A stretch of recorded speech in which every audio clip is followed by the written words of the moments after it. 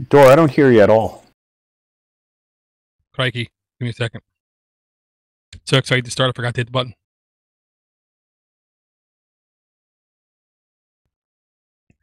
Hey, Podnutzians, welcome to the Mini PC Show, episode 104. We go live each and every Wednesday night about 9 o'clock, sometimes a little bit later. If you want to know when we're going live, you can go to the show notes and you can see all the places we can be followed. This show is completely ad-free thanks to our Patreon supporters. If you want to hear this show in all of its ad-free gloriousness, you can go to patreon.com/theminipcshow or just go to the links in the notes. Tonight's episode is brought to you by our newest Patreon, Russell W. Thank you very much for your patronage. And speaking about patronage, how's everything going there, Rich?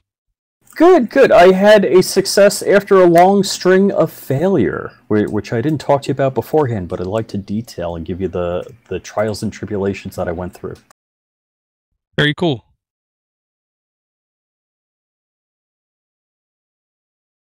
Is that my opening to yak away? Sure, yeah. Alrighty, so I've been running Home Automation Assistant for a number of years, and I actually was running two Raspberry Pis with Home Automation Assistant. One with Haspian, and apparently which has been deprecated, and the other is Has.io, which basically runs in a Docker container. So finally there were enough holes in my SD card that my Haspian died. I was like, alright, I'll just do a refresh, blah blah blah. Or actually, initially my first thought was, I'll find the image that I saved, which I didn't, and reflash it, which I couldn't. So then I bought a Sonoff RF bridge. And basically it's like slightly bigger than a box of Tic Tacs. And it's got a mini USB port on it. And it has from the store you can run an app on your phone which allows you to push a button. It can learn RF signals. So it's a 433 megahertz transmit and receive device. So any 433 megahertz outlets or whatever it may be that you have, you can control with it. So I had LEDs in my faux skylight, and it controlled my LaserJet printer, it controlled a lamp in my office.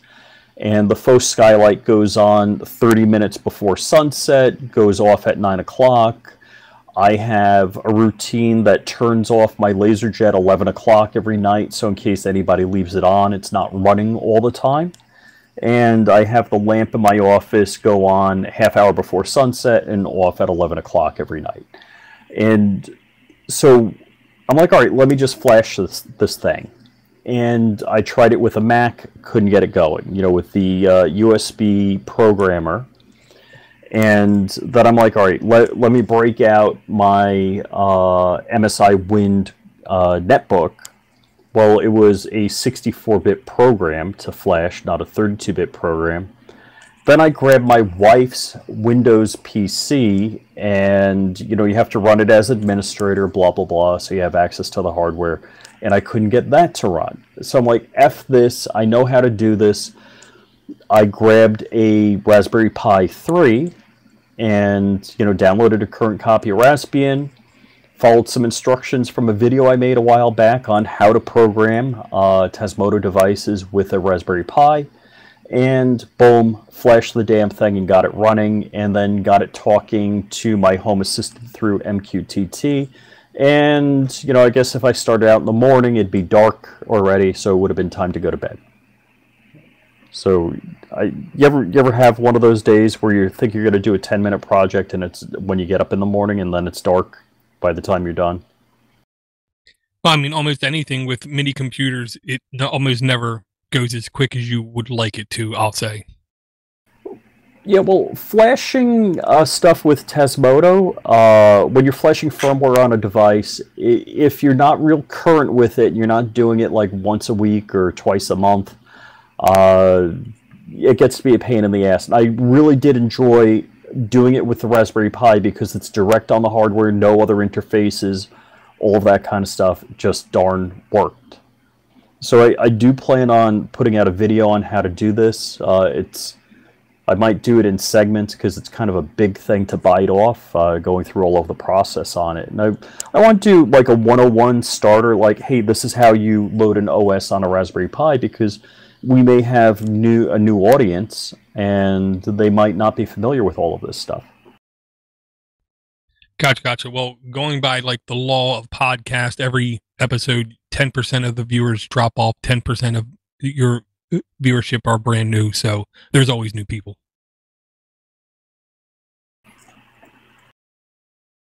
Yep.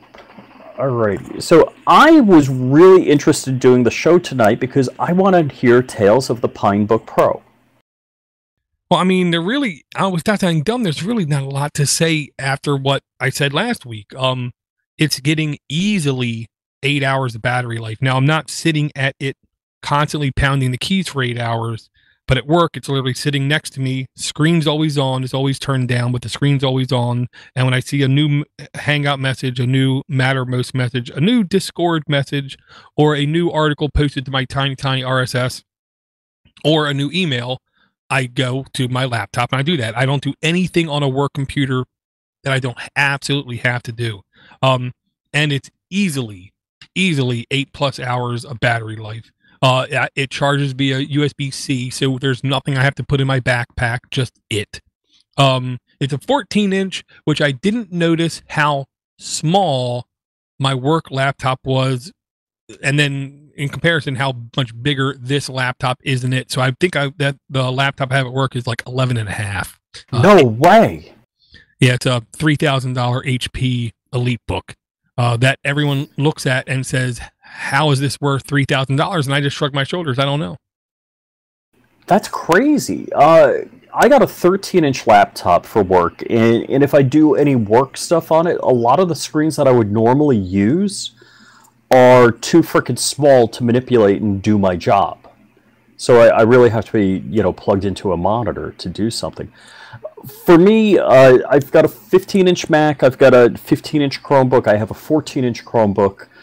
I like the 14 because it's lightweight, and to walk around the house with, it's pretty nice. 15 gets a little bit heavier. My 14, I guess I've had it for about 2 years, and I think the battery's getting a little soft. So it only runs a couple of hours, whereas my 15 is running pretty much all stink day long. Right, well, I'll say the good news is if this battery starts to die, technically, I have the 10,000 milliamp battery from the original Pinebook, which I believe is the same battery.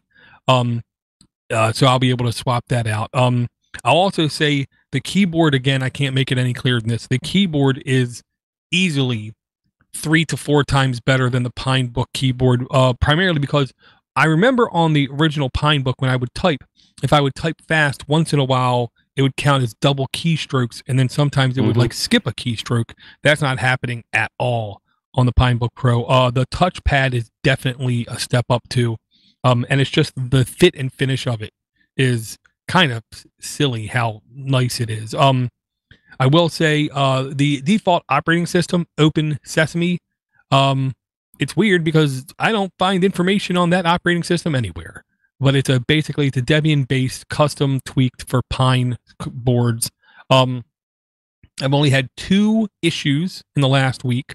One time, it wouldn't come out of suspend mode because I do when I get up and go someplace from my desk. I do put it in suspend just because that's the quickest way for me to turn off Wi-Fi. So, because there's no Wi-Fi hotkey button.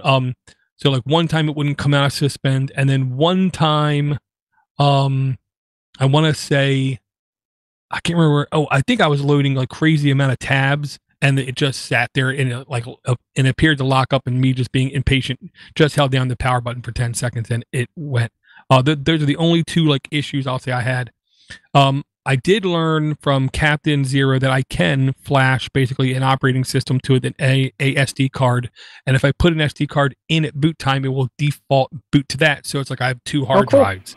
So I'm going to try to do that sometime this week. I'm not sure what operating system I'm going to do it with, but since I'm doing basically a bare bones Debian on my normal boot, I'm going to try to do something different. So I guess the only thing you didn't cover is speakers. How are the speakers on that? Oh, they're definitely better, is what I'll say. They're definitely not remotely close to like my $3,000 laptop from work, which have The Offstein, Bose, whatever, something, Baumann, Offstein. it's something like, it's expensive. It's, you know, it's like German names or something, so it must be expensive. It sounds fine. It sounds fair. It's actually kind of loud. The gimmick is though they're it's two speakers on the sides towards the front. So if the laptop's on your lap and you're sitting incorrectly, I'll say like against your legs, you won't really hear the laptop at all. You have to just shift a little bit, and then if there's any space between the speaker and underneath it, it seems like it comes off just fine volume. The default OS, I will say, the only other like gripes I have is oh yeah, Captain Zero reminded me of this too. If you buy one and turn it on, don't change your password, the default password, until you fix the keyboard, because the keyboard came over with UK mapping. So when I went to go type in what my normal stuff was on the screen, I saw that's not what I'm typing. And I typed it again. I said, that's not what I'm typing. So I knew I got lucky to go change the keyboard layout. Oh, wow. That's a biggie. Well, and then with that, setting the time was different. I'll say that. I typically just drop to a command line and type TZ data, time zone data, and I run that and to set the time zone. They wasn't installed, so I said I'm not going to install too many things if I don't have to. So you basically had to click on the clock, click on edit, click on time zones, click on set time. Like it was like literally like 4 clicks deep to set the time. But once I set it, it seems like it's now fine. It does take a second after boot and logging in for the time to adjust, because by default it goes with UTC. Yeah, and I will say, I'm almost happy this laptop is not in white, because I'm pretty sure if it was, it would like pick up just fading colors quicker. With the black matte finish, I do think it's going to be a touch more durable. And the only thing that caught me off guard was I'm going to need to buy an adapter if I want to use an external video, like an external monitor, because there's no HDMI or DVI outlet. It's literally USB 3, so I have to get USB 3 to like DVI or HDMI cable. USB 3, not USB-C. I believe, now that you say that out loud, it might have been USB-C. Okay, because I did pick up on Amazon a cable actually for my 15-inch Chromebook, because it has USB-C, it's like 3.1, which also has display on it. So I picked up, for a couple of bucks on Amazon, USB-C to DVI, HDMI. And that works great. Gotcha. And I do have the NVMe upgrade, but I haven't even taken the back of the laptop off yet.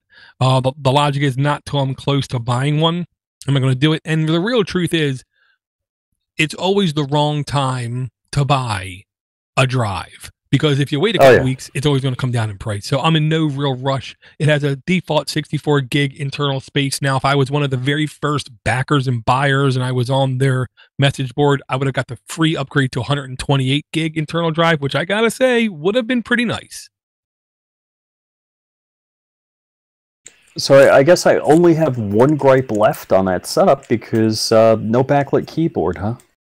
No, and I don't see any way to do it unless you literally become like a hacker elite and play techno music while you literally crack the case and replace every key with something.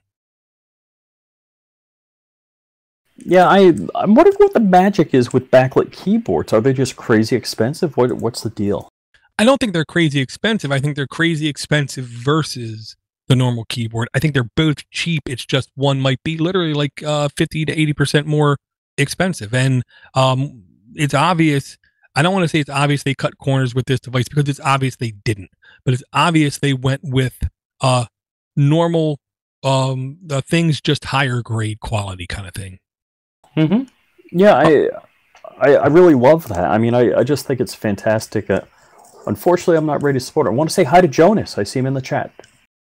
Hey, Jonas and John and Red, thank you guys for coming out. And Anthony. I'll say this also. I put up on the screen a white just solid white from corner to corner, turn the brightness up all the way. I had my youngest son, who doesn't wear glasses, the only one in the house who doesn't wear glasses, and I had him watch like a little 30-second video explaining dead pixels. And then I said, now look at this screen, tell me if you see any dead pixels. And he looked and he looked and he looked and he looked and he said he didn't see any dead pixels. So good. Oh, very nice. Yeah, so again, I'll say it like this. I'm not ever going to buy myself like a $3,000 laptop, even if I somehow fall into money, because it's the bang to buck ratio law of diminishing returns. For $200, I think this is a fantastic value. No, you're not going to be, conquering the world on it. You're not going to be doing complex machine learning kind of things, and you do require a touch of patience. Nothing on the laptop is super snappy, but for $200, I still think it's fantastic. Okay, I had a couple of interesting learning events this weekend, and so I told you I pulled the MSI Wind out. I couldn't believe how fast that booted. It runs Windows XP. That thing, within a very brief period of time, I didn't measure it, it was up and running and usable. Whereas my wife's Windows 10 laptop was so useless. I mean, it was literally, you know how I used to joke, you compile something, go get a cup of coffee, come back? It was literally that bad. I was shocked. So, yeah, a couple of things I don't want to spend money on anymore. And one is laptops, because other than editing video, I use my Chromebook for everything, my $200 refurb Chromebook. And I don't know that my Mac is going to give up the ghost anytime soon, but I have been kind of trolling deals on eBay for like in the $300 range, which are kind of tougher to get than the $600 version of, or my 2012 MacBook Pro Retina is a little tougher to snag the deal at $300 as opposed to $600. Let me say that. Gotcha. Yeah, I'll say my work laptop is the latest generation i7 mobile processor with an NVMe drive. From power to login screen, it's literally 3.5 seconds. The PineBook Pro, I swear, is less than 5 seconds to getting to the login screen. And then I turn on my Lenovo T430, and it's like a minute and a half. But it still works good. Yeah, but I'm a little shocked at if you compare the MSI Wind that I have to my wife's PC laptop, we're talking probably 100-fold faster CPU, and we're multi-threads, the whole shoot and match, probably 4 times the memory, many times the storage. We're talking, is the OS that burdensome on the hardware? Well, and I think it's a question of optimization too. Right.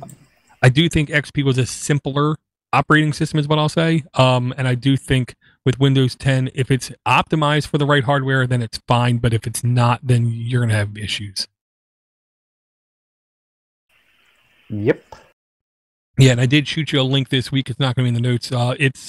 People are now like screaming to Google, it is now time for you to create an actual video editor for your Chromebooks. And this past week, it was announced all Chromebooks moving forward from the time of birth will have 8 years of support, which I think is fantastic. Holy cow, that's phenomenal. And because for me, a Chromebook, the price point is $200. And if I'm buying a $200 Chromebook, and let's just say I get 6 more years out of it because I'm probably buying a little bit behind bleeding edge, I'm pretty happy about that. Well, and you just hit the nail on the head for me too. I'll just say this. Technically, I do consider Chromebooks the closest thing to a mini PC that people buy.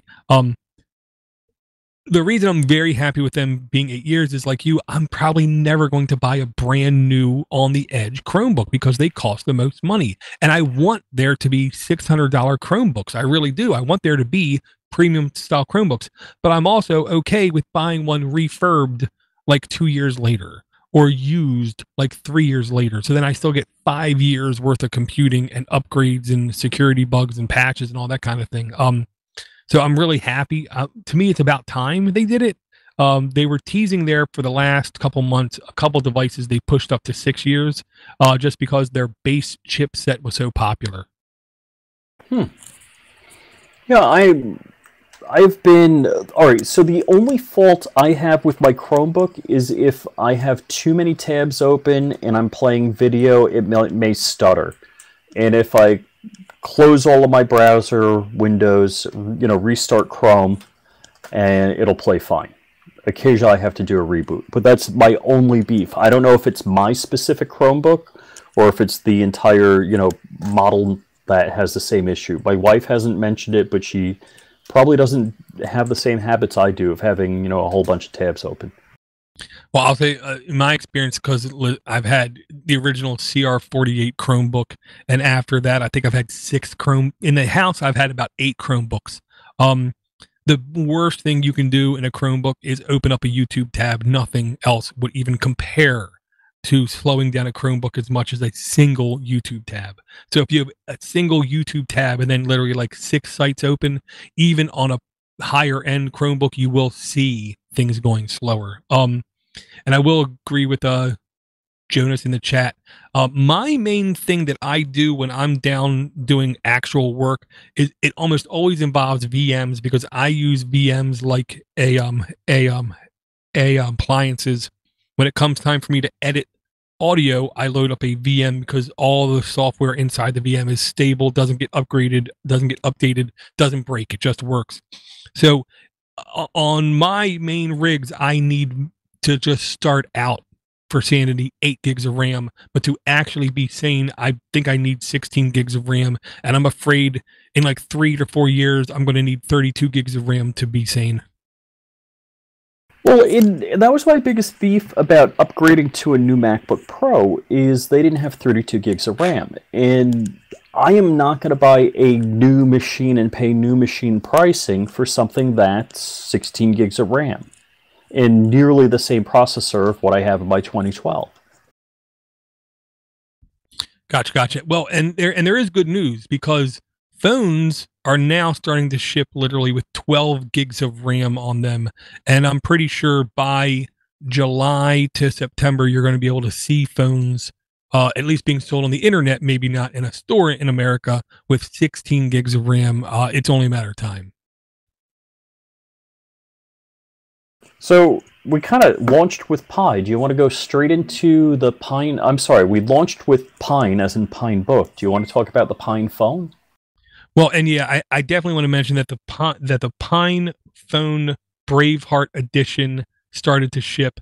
I have just seen pictures of them. I really haven't seen any YouTube videos on them except from the official developers.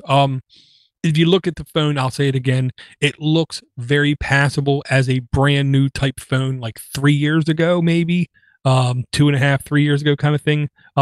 You can't compare the specs of that phone versus an Android phone, because they're completely different operating systems with completely different needs. The Linux operating systems that's running on these Braveheart phones don't need a lot of RAM, don't need crazy processor, but they need at least a little bit, and they need faster storage, I think, than the normal phone, where the Android phone needs RAM like aggressively, and it needs GPU like obsessively. So don't compare this. This is not apples versus apples or apples versus oranges. This is literally apples versus black holes, just completely different. So Anthony's been chatting. He asked one question. I answered it earlier, so he may have joined late. My Acer Chromebook does not have an HDMI port. It's got USB-C, but it's like USB 3.1, which you get a cable that goes USB-C to HDMI, and it works. He mentioned, let's see, he wants to get the Pine tab, which I think is really cool, and he definitely has to report in and tell us how that works for him.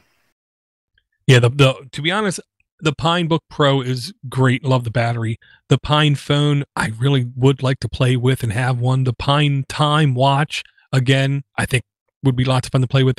But I think the black sheep is literally going to be the Pine Tab, because I mean, the Linux nerds have been asking now for like 7 years, when can I get a genuine tablet that runs Linux?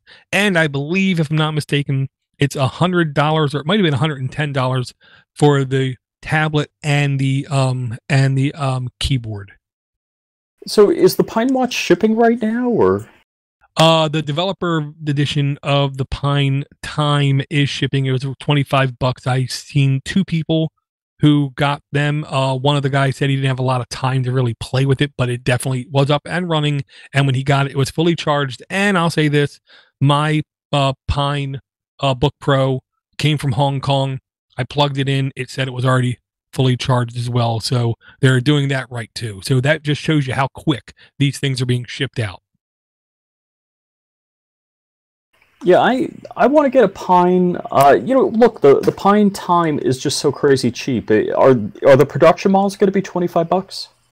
I thought they said yes. I thought the Pine Phone after launch was going to be $150. The Pine Time, I want to say, was $20 or $25, and then post launch, I want to say $25 or $30, no more. And then the Pine Tab, we don't know when. I'm going to guess by March we're going to hear stuff. And don't forget, people, again, this is another friendly message brought to you by Captain Zero, because he's the only one who seems to remember this kind of thing. We are right now at January 22nd. The Chinese New Year is coming. So everything's going to be shut down for over a week. They have a pandemic like flu outbreak kind of thing where it's going kind of crazy, and their stock market took a big hit. So don't expect things to come from China in a timely fashion for the next 10 weeks, maybe. Crikey. I didn't even think about that stuff. Yeah. Well, and Anthony's saying he got February from the blog for the Pine Tab, and I really hope he's right, because that's the one device where I can see being multifunctional. And what I mean is literally carrying it around like a laptop, and then when you're not using it, you could literally hang it on your wall, use it as a family display, message board, notification device, or even an interface to my 3D printer. Yeah, now I definitely have more than a couple links in the notes, and I'm not going to lie, Rich, I was really hoping you were going to take the time to scour through the notes, and I was really hoping that line number 1155 was going to catch your eye, because I don't know what the hell to think of this thing, except this sounds cool, fancy, and complicated. This is a new website / service that they're calling FØCAL, but the O has a line going through it, so it, of course, immediately confuses me. And over at Linux Gizmos, it says, cloud-based test farms let you check out edge AI software on Linux dev boards.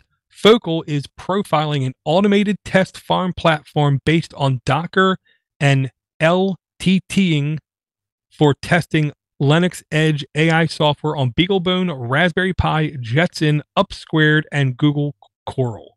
This to me sounds really cool. Oh, damn. Damn. So I don't have to pay the $75 for Coral. I can just try it out on their site, or I could run it. That's cool, because so I could do machine learning stuff on the Coral, on the Jetson Nano, whatever, try it out before I actually buy one. That is very cool. Well, you know, I kind of ask everybody on every show to check out the notes before we start the show because of this kind of reason alone. Because this, to me, is the kind of thing, I don't want to say it's exciting, but it really is, I think, something that we've never seen before kind of thing. And yeah, so literally, if you don't have access to one of these boards, you could literally take a job saying you're going to develop X for this board. You can do research, you can start all your coding, wait, and then you can use this as a platform for at least some testing before you're, get your hands on one of the boards. This is the kind of thing I think more developers need to have access to, because they need to know what's possible, not just, here's $100 and now give me a board. Okay, so I clicked through onto the FØCAL site, and a little window popped up. Early access, get an early access customer code will let you start using FØCAL for free. And there's an apply button. Yeah, I mean, this is literally like, I want to say this article came out less than 5 or 6 days ago, and they were basically got like early notification to it. Yeah, this came out about 6 days ago. And they had like early access is what I'm going to say. This is, man, I really don't want to be like a Bill Nye and say it's going to change the world. But I will say this is the kind of thing which is lowering the barrier of entry to everything. And if there's two consistents in this universe, is one, change is always coming, fight it, you'll be miserable. Two, the barrier of entry of everything just keeps plummeting lower and lower. And when you think things can't get any easier and simpler and more accessible to more people in the world, just wait 5 seconds and it does get lower. This is very cool. And yeah, Dor, thanks for shaming me. I do that to everyone. Don't worry, Rich. It's how I show love. I wasn't taught how to do it correctly as a youngster. Oh, that is definitely on my follow-up list. Very cool. Okay. Another thing I just wanted to mention, only because I'm literally like a fan of the company, is what I want to say. And this one is 1158, row 1158, and I really got to increase the size of the font, or I got to get better glasses because I can't see it anymore from where I sit. This one is from at least my old buddies, is what I'll say, over at SolidRun. SolidRun was the company, the Israel-based company that made a, I want to say it was 20 centimeter by 20 centimeter by 20 centimeter mini cube computer. It was like maybe the width of 2 HDMI ports. It was so tiny, small, and all the cords you plugged into it were so heavy the cube would never sit straight. It always fell backwards, but you know, whatever. SolidRun has had good success, is what I'm going to say. They're not your normal mini computing company. They focus a little differently. The example I use is their mini cube computer ran KDE as the desktop, and it ran better than KDE has ran on most of my full desktop computers and laptop computers. But this one isn't, again, we're going with the edge and AI. If you haven't noticed, people, that's where all the money's going. That's where all the development's going. That's where everything's going. Edge AI server packs a 16-core Cortex-A72 CPU. Huh, that's fine. Okay. 16-core, you're bragging about that, but then you go on. Plus up to 32 IMX8M on a chip and 128 neural processing units. So this seems like it's geared towards video processing, ML, you know, object person detection, facial recognition, those kinds of things. Well, I'll say I don't know if it's that per se. I'll say it's just meant for that kind of intelligence. The logic is, if we're going to go with the facial recognition thing, you have cameras all over your house that are literally dumb IP cameras with no intelligence in them whatsoever, and you have everything piping back to this one unit, having this one unit doing all of your facial recognition. But I will say, looking at least the history of the NPUs, which of course is not long, they basically accept any kind of Python code, any kind of machine learning code. You can literally just set them off on their own to do tasks, whether it's just compute, you know, what does a dog look like, or compute how to have an actual answer to a question kind of thing. It seemed like a pretty versatile platform, is what I'm going to say. And I'll say this, if you take a look at it, SolidRun, I think, makes decent looking hardware, not just powerful hardware, but actually something where if you look at it, you think, yeah, that looks pretty good. All right, so the only thing I can't find, I know I can't afford it. Let me just tell you that, because one, there's no price on it, and I think there's somewhere I'll find a contact us for pricing. Yeah, I didn't see a price for that one. If you scroll down right next to the picture of the motherboard, it does say that there's another board that that starts at $550 with, it has, I want to say it was like a quarter and processing units on it. 16 core. I mean, that's still respectable. 16 core, and where does it say NPU?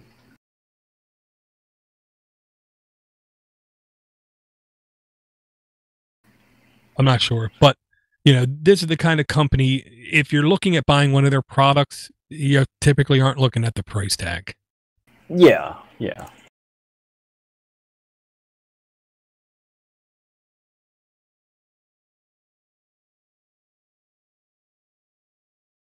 But then again, I'm going to get NPUs for free. I don't have to buy this.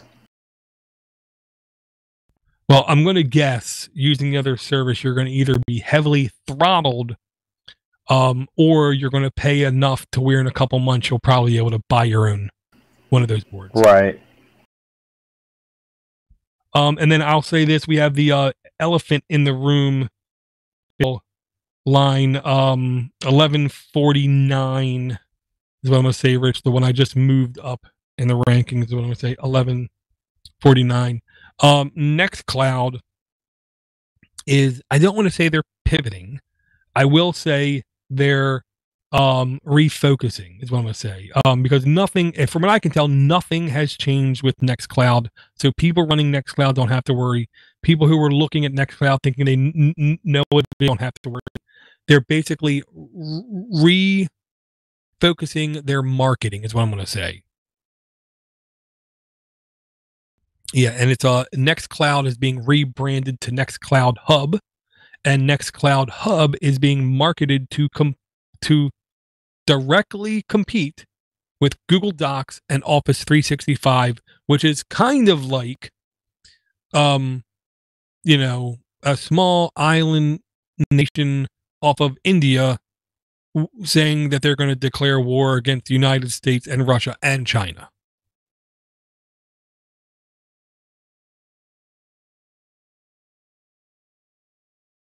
All right, so I'm looking at their download, and the download says Nextcloud. It doesn't say Nextcloud Hub. Yeah, I told you it's the exact same product. It's just instead of called Nextcloud, they're rebranding the public-facing one in version 18 to be called Nextcloud Hub. Okay, doke. So if you're running Nextcloud, there's no difference. You just wait for your update, and then you're going to be running Nextcloud Hub. And like, one of their biggest selling features is not only will you get the private, secure chat with the people on your server, not only will you get the video chat conferencing on your own server, but you will get real-time, rich text collaboration. Now, by default, it doesn't look like you're going to get Excel spreadsheet type or Microsoft Word level of document richness in your documents, but it's definitely more rich than just Notepad. And you get collaboration to where multiple people can be editing the file at the same time. I do think Nextcloud is on the right trajectory to be competitive. I don't know if it's starting, you know, January 22nd of 2020 is when they start to become competitive, but I think they're on the right path. Okie doke. So it looks like they've got a whole bunch of ARM32, ARM64. Okay, yeah. So it said ARM32 v6, ARM32 v7, ARM64 v8. So yes, along with what I tell, so AMD 64, etc., i386. Oh, PowerPC 64. That's funny. Yeah, and I don't really understand what Flow is, but Flow sounds like a task scheduling system, like an event scheduling system where you can set reminders or workflows to repeat. I don't know, but that one is the one that I thought at least sounded interesting. I will admit I'm still using my work calendar for work and Google Calendar stuff for my own personal stuff, but I really barely scratched the surface on my calendar. I keep telling myself I'm going to install Passman on my Nextcloud server to do my password management. I haven't gotten around to that, and I'm going to blame it on not having time. Speaking of password management, do you know who was down today? They were down yesterday for almost 4 hours, but they were only down for people who have had accounts since 2014. Last were down yesterday, but if your account was newer than 2014, you experienced no downtime. Which I've never heard of such a thing, but apparently people pre-2014 were isolated, segregated some way that they literally saw an outage. And the two people I know who swore they had accounts before 2014 swore that they did not experience any downtime. Which I just think that they were lucky. And I'll say, please don't send me an email and tell me why I should switch to Bitwarden. Okay, no, not a chance in hell I'm switching to Bitwarden. And people say, but it's open source.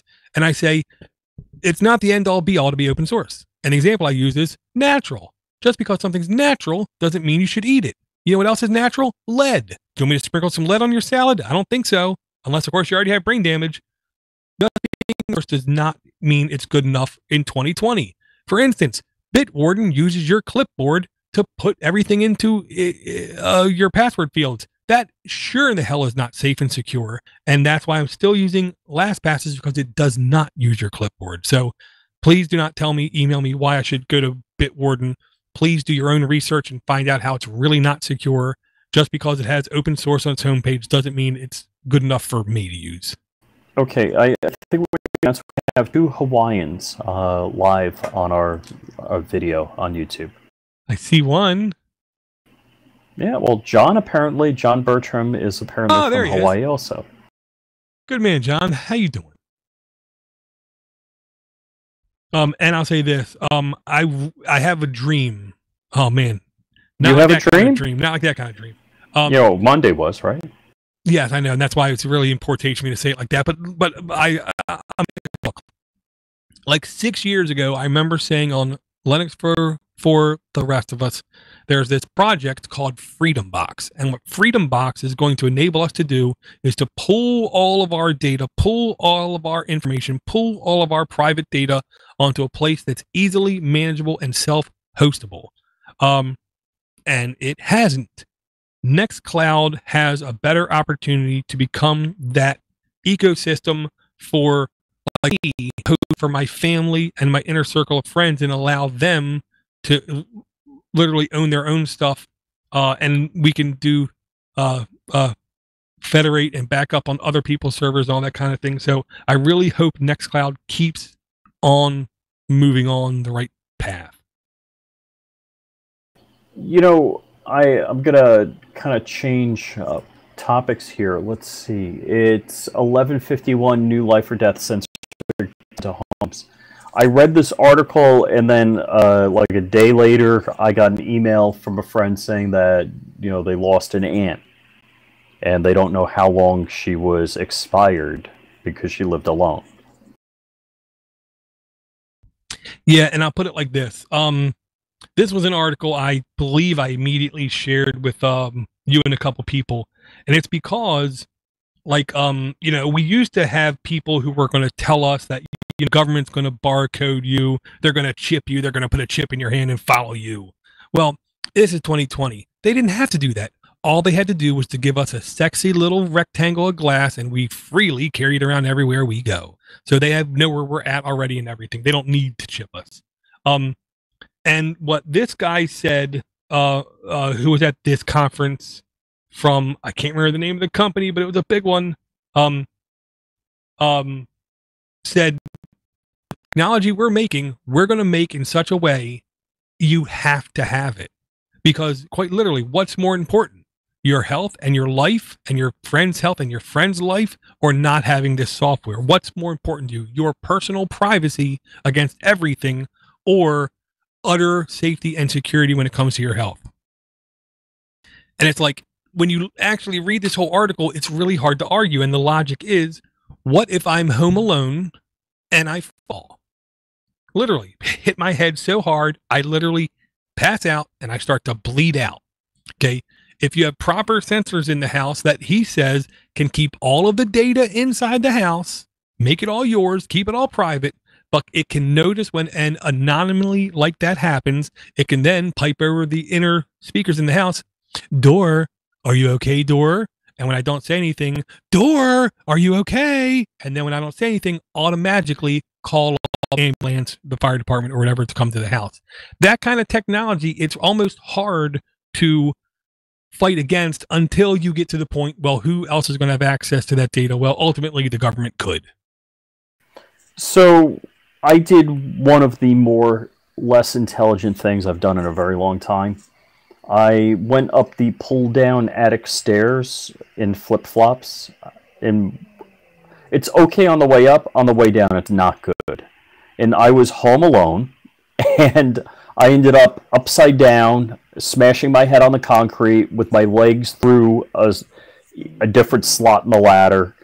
But, you know, I tucked my chin in so I didn't hit hard. But it was enough like, you jackass, don't ever do that again. Yeah, I mean, now, logically, here's the thing. If this is a Chinese-based company, if they go into China and put this into people's houses, they literally could make it so valuable because there's so many senior citizens over in China. It's insane. They can make it so valuable like that who in their right mind would say no to this, okay? Then because China could then say, give me access to all that information. But here's the real thing. What would the government really get from 99.9999999% of all the installs? Nothing. Only that one little percent where they get anything, where they find out someone is a literal looking to defect and, you know, coming against the government. I would hope that when this kind of system could surface in other places, whether it's Sweden, Finland, UK, France, America, Canada, that there would be a little bit more focus on actually maintaining the data yourself and keeping certain people away from it. I love the idea of having a system in my house looking out for me. But the old adage is what the kids in the city would say to the cops: you were put here to protect us, but who protects us from you? I love the idea of a system in my house helping protect me, but who's going to protect me from it? Yep.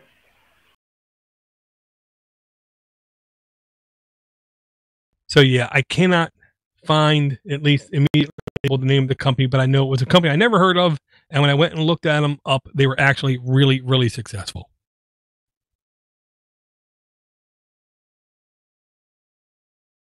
And then I'm going to have to talk about 1152 just to practice my nerdness, because when I saw this thing, like, you know, my like nerd twitch went off. This is at CNX software. This is the kind of link I want to make sure I go and I put into the chat so they can look at it. MNT Reform 2 open source DIY ARM Linux modular laptop coming soon crowdfunding. Just rolls off the tongue, doesn't it? Okay, just scroll down, and then you scroll down a little bit more, and then you see this laptop that literally looks like it's something from 1996. It's like 1.5 inches thick. And listen, if you're buying a Linux ARM modular laptop, you cannot expect it to be sexy. You know, that kind of thing. I'll tell you what I liked about it is it's got 8 batteries. I guess they're, what is it? What is the standard battery that's in the Tesla? 18650. Yeah, so it looks like 8 18650s. Which is still, I think, smaller than your average laptop battery. I want to say they're like 8 and 12 cells. But I'll tell you what I love about that is everything you get now, the battery's built into it. It's, you know, a whole foobar situation to change out a battery. This looks like it's not glued in. I don't think it has welded tabs. It seriously looks like a bunch of AA batteries in a carrier. Well, because that's almost what it is. I'm really not going to try to sound ridiculous with this, but I have been waiting for a true modular laptop since 94 or something. I mean, I don't understand why in the hell we're still waiting on this. I want to be able, because here's the whole logic. I love the idea, and without sounding dumb, man, sustainability. If I can buy one housing and then in a year upgrade one part, and then 2 years upgrade another part, and then 4 years upgrade another part, I don't have to keep buying entire units again. Okay. I love the idea.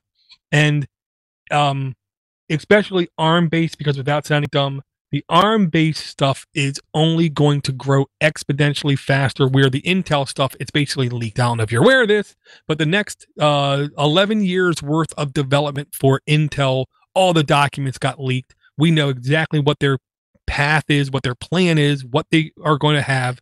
I still think ARM is going to do more than Intel in that same time period.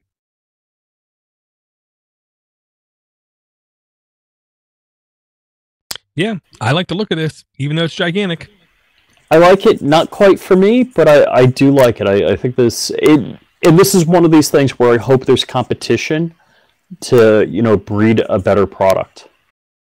And see, I don't know about you, Rich. I've never seen any piece of hardware in my life with as many bullet points as this thing. I mean, typically you go and look at a piece of hardware and it might have 12 bullet points. Processor, RAM, display resolution, frequency, ports, IO, battery life. This thing has what looks like 120 different bullet points kind of thing, because that's how much fine-grained detail they explain.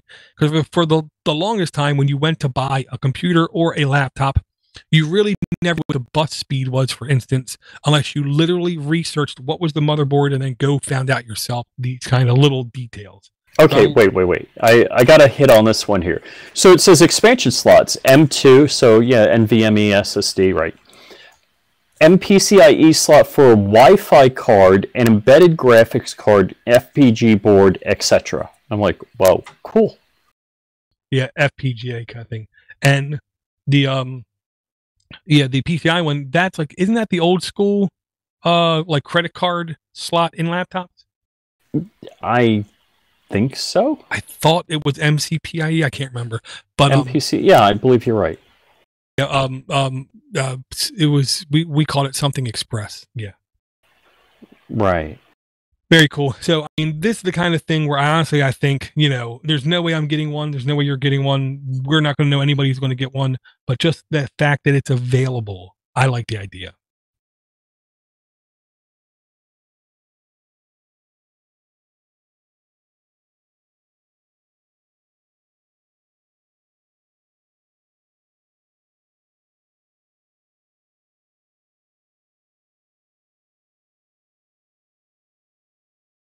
And we still have like 60 links, seems like.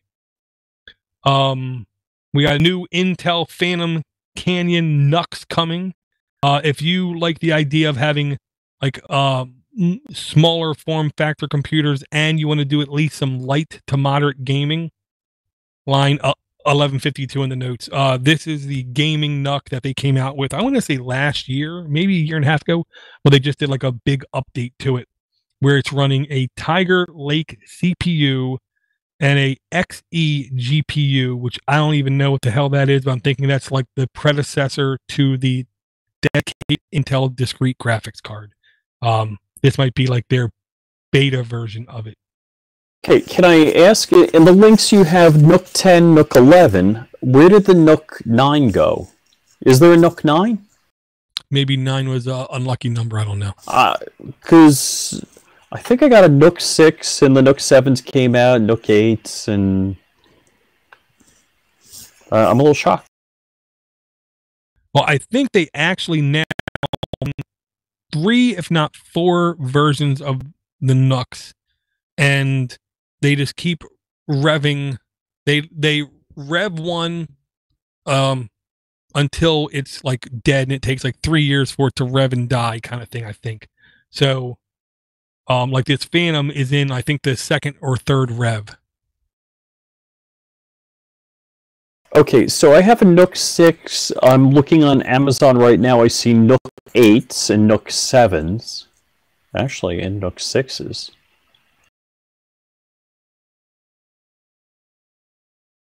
But I don't see a NUC 9. Yeah, I'm not sure. Also, I'll say I've been looking and I haven't heard anything on the Lenovo single board computer, which I expect to hear really soon. But here's one, Rich. This to me is when we're literally talking sci-fi future tech. 1162. Okay, now we're going to take a small little mini tangent, and it's the world of conspiracy theories. Okay, long story short, there's been conspiracy theories now for a long time that say we don't need nuclear, we don't need wind, we don't need coal, we don't need any of these kind of powers because we can pull all the power we want out of thin air. Okay. The long and the short of it is, yes, there's basically radiation, there's radio waves through the air that if you put the right thing together, you will get energy out of it, but you'll get so little energy out of it. There's nothing you can do with it. I need a crystal radio kit and hand it to my daughter and freak her out. Yeah, exactly. Right. They would literally think it's voodoo kind of thing. But here's the dirty secret. One more thing. I'm sorry to interrupt you. When she heard about TV antennas, she's like, "Is that legal? You don't have to pay for TV service?" Yeah, I hate to say I understand, but yeah, it is completely foreign to them. But yeah, like the truth is, I mean, if you take a look at the computer chip history evolution, okay, everything is becoming unbelievably smaller. Everything is giving off tons less heat. Everything is becoming much more efficient with energy as well, electricity. Okay, so here is the next stage of development. Okay, Onion Zero, which I do believe ONIO, I believe it was somebody we saw on Kickstarter like a year ago, offering a small modular computer which could do a whole bunch of different stuff, a whole bunch of different components for different functionality. Well, ONIO.0 offers a RISC-V microcontroller that runs without a battery. It basically doesn't run off of anything, if I read this right. You literally just set the chip down, and out of thin air, the chip basically can do enough work to do stuff. I'm sure it, even to compute your like checkbook, it would take a month, but at least it can do something.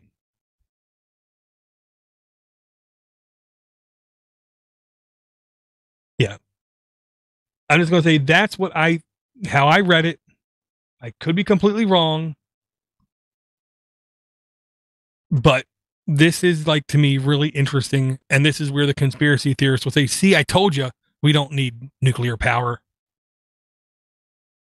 Well, I understand the whole, sucking power off of RF because it takes power to make the RF, whether it's Wi-Fi, whatever it may be. But the question is, what do you do with it when you got it? Does it have enough power to communicate on Wi-Fi or not? Which it probably does not.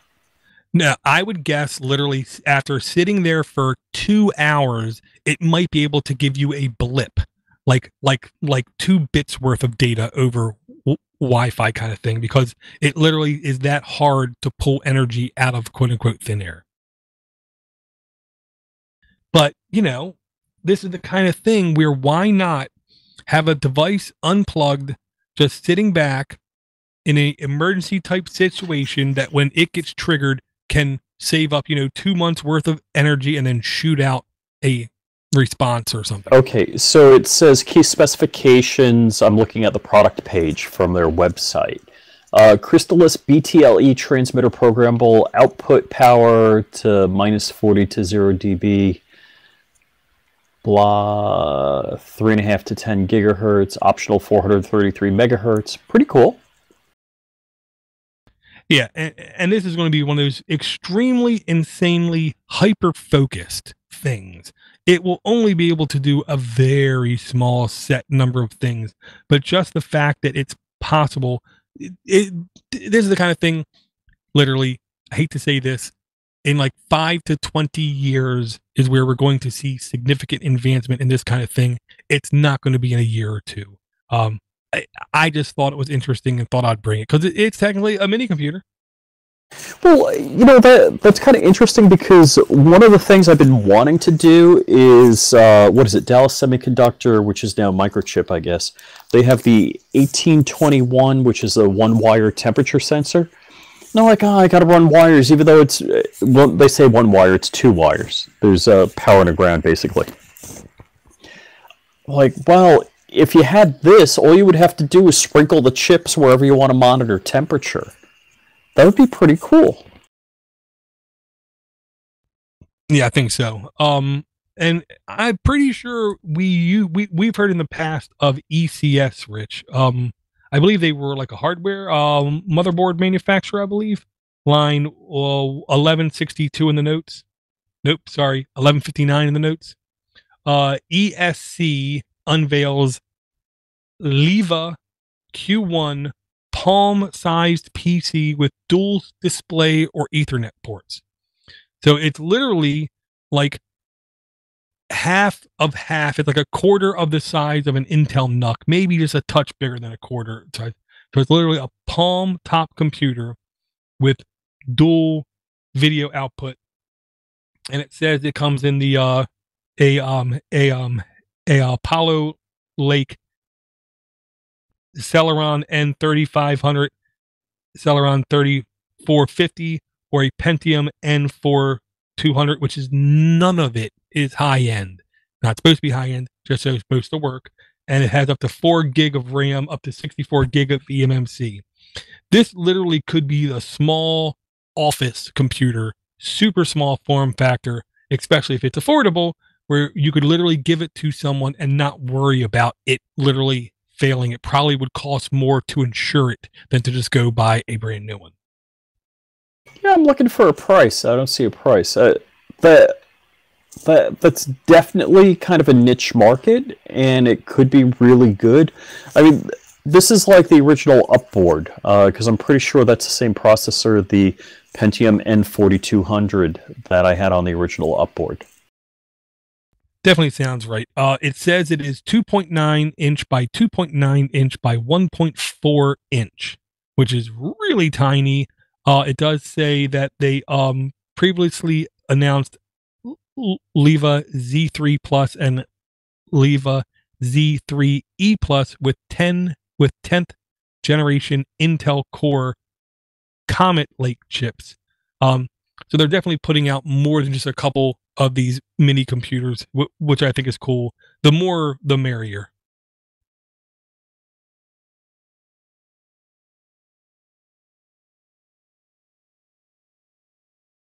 So I clicked through to their website. I'm not sure what it is. It says motherboard, notebook, tablet, system, IPC, IoT. Oh, I can hover over it. Here it is. I would guess it's under system.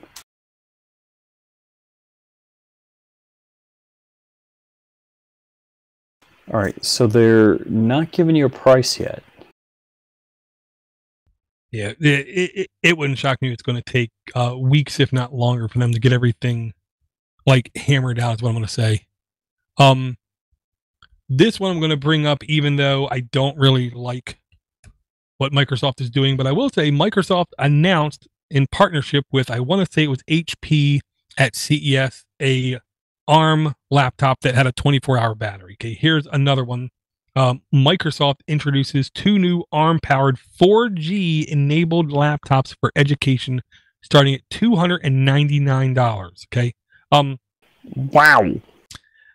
Yeah. Which means in a year it'll be $200. Oh yeah. And if you remember, Rich, we all remember the complete debacle of Windows RT, which was their ARM-based Windows 8 maybe devices, where nothing ran on it. You had to only install from the Windows Store, and you only had a subset of things you could put on it. And like really quickly, when they came out and being sold, they died like incredibly quickly. When I hear RT, I think Russia Today. What are we talking about? I don't know why it was called RT, but yeah, that's what it's called, RT. Real time? What was that? I can't remember, but I know it was ARM-based. And here's the thing. I believe now what they're doing is because literally 2 years ARM processors have gotten probably like 4 times more powerful kind of thing.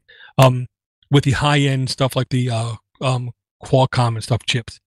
And RAM has shot down in price so much more. What I believe now they're doing on ARM boards, Microsoft, I believe they're literally emulating everything that's not ARM. So you will be able to run, in air quotes, everything you can normally run on your normal computer on a Microsoft ARM computer. It just might be a touch slower. Well, you know, slower.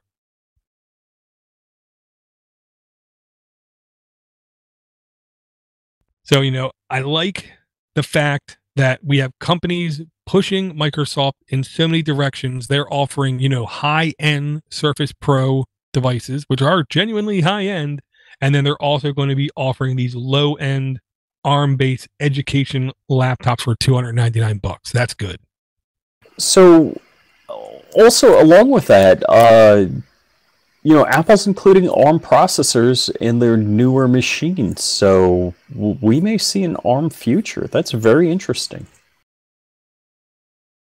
Well, and you know, Intel will still be around. The only question will be is where will Intel get most of its, you know, profit from? And that's where I have no idea.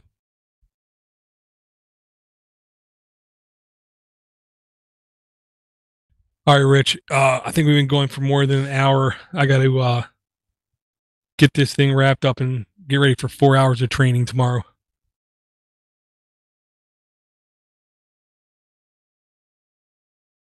I think you're muted. I clicked in the wrong place. I was going to say one more link, but we could always save it for next week. No, go ahead. So, I'm not sure what line it is. I know I saw it on CNX Software. It was a $35 router. We were talking about that, I think, yesterday. 1161. Aha. Well, and here's like, oh man, I hate to say it like this. There's a reason why this router is $35. Okay. Show Me Redmi is a well-known, popular brand of phone over there in Asia. Really competent, really well-known. This is a AC 2100 router, sells for $35 and up. So they have multiple different versions of it. The lowest one is $35. And here's, I think, part of the reason. Now, economists, futurists, people involved with the business of computing is saying we are now starting to begin the experience of the death of Wi-Fi. They say in 3 to 5 years, there will be no such thing as Wi-Fi. Nobody will have a Wi-Fi router, and no place will offer Wi-Fi, and no device being sold will have a Wi-Fi chip on it. Because we're all going to be 5G. Because we're all going to be, well, China is already having multiple conferences and meetings on 6G. So, you know, why wait? I don't know who's right. I will say this. I think prime time to buy a Wi-Fi router will be in 2020 sometime. So I encourage everyone, keep your eyes open for affordable routers with multiple antennas, with you know, multiple band support is the logic, especially if it's MIMO, I think it is, where it's the multiple in, multiple out kind of thing. And of course, the dual band is good as well, 2.4 and 5. So if you're close, everything will go super fast. And if you're not close, you'll at least get connectivity. But this is a $35 router, which I'm sure last year would have been $85. And then as you step up in range, I think the prices go all the way up to, I want to say it was $90, which still was a very fair price as far as I was concerned. And I clicked through to the link. So the one important thing is it runs OpenWRT. And for those of you that are not familiar with it, I have an Asus router that's a real decent Asus router, which is based on, I think it's DDWRT. OpenRT and DDWRT are forks, and it's a really good router operating system. Oh yeah, Open Gargle, Open Wart. There's like 3 or 4 of them that are just unbelievably solid, as one must say. And they're the ones that first were enabling you to do very much enterprise-like stuff on your home network, like QoS, like saying my child's tablet at most will get 20% of the bandwidth.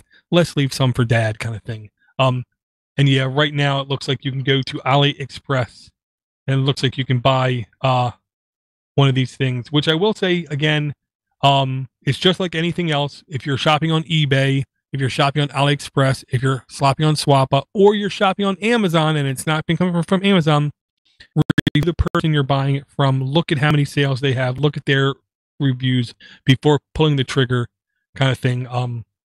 Even though I'm sure this is going to be a perfectly safe sale, you got to do your due diligence and at least look at it. And I will say, this guy, Jean-Luc Franck, whatever, he is the reason why I miss Google Plus, because he was on Google Plus, and this guy would literally post like 40 things a day, and some of them were fantastic. Yeah, I realize today I had I wish I could post it. Oh yeah, there's no Google Plus that allows me to, post a link, have an image, and, to talk about it and get other people's feedback. Yeah, I do miss Google Plus. Yeah, and it's like, I kind of miss the people on Google Plus. I don't mind, saying that out loud. Okay, Rich, what's the easiest way for people to catch up with you? FlyingRich.com, or just Flying Rich no space on YouTube. You can see my tech videos out there, and there's always a contact page on FlyingRich.com.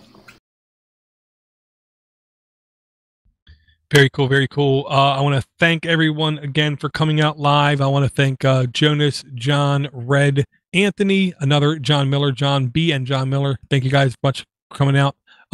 Jonas, you're the man. I miss hanging with you, man.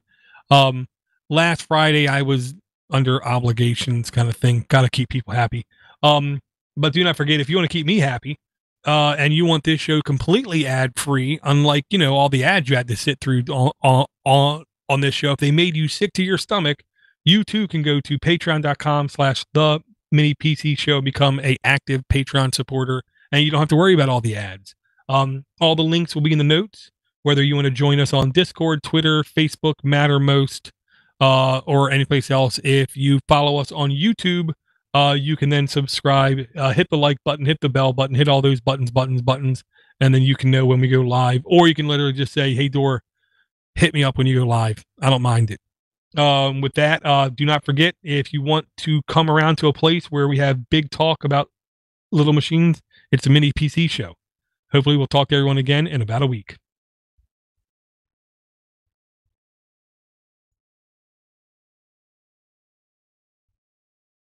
Okay, dang, dang, dang. Stop the recording. Close. Stop the recording and close.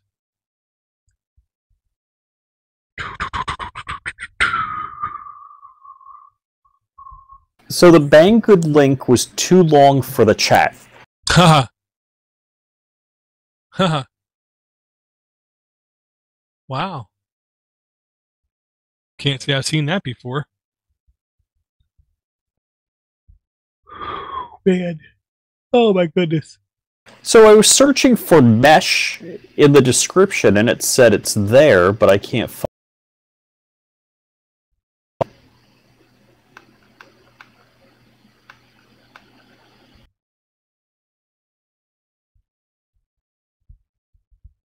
Okay, so let me see if this is too long. There you go. The link worked for me. Uh-huh. I just took out the garbage at the end. The garbage. Whatever they're using to track me. Basically, yeah. But it's like it's what everyone does. Yeah. Oh my goodness. I got a puffy bird staring at me like I owe him a petting. Okay, let me do this real quick. Yeah, I still, let's see, I'm rocking the Asus router and the hacked T-Mobile router, and I want to get another T-Mobile router just so I have a backup in case I break something. Right. Yeah, my router, I want to say, is 8 years old? 7 years old? It is old. Yeah, my router's more than 5 years old. Mine's a TP-Link N750. Jonas is saying if my bird can crack macadamia nuts, he'd send him some. But yeah, nah, he's a Quaker parakeet, so he's not that big. And actually, I'm growing. I've got a macadamia tree a friend gave me, but it's probably still a couple years away from maturity. Oh, Jonas, do you have dragon fruit anywhere near you? Because I'm growing dragon fruit. Okay, so let me do this. And I just did a backup of my Nextcloud. I like the fact that in the... Go ahead. Yeah, we're talking recently, and you were asking about Diet Pi update, and I updated Diet Pi at home, and I got Nextcloud running at home. I'm wondering if I got all sorts of other stuff going on. I don't know, but I know I can't update my Diet Pi. It's been like a week now.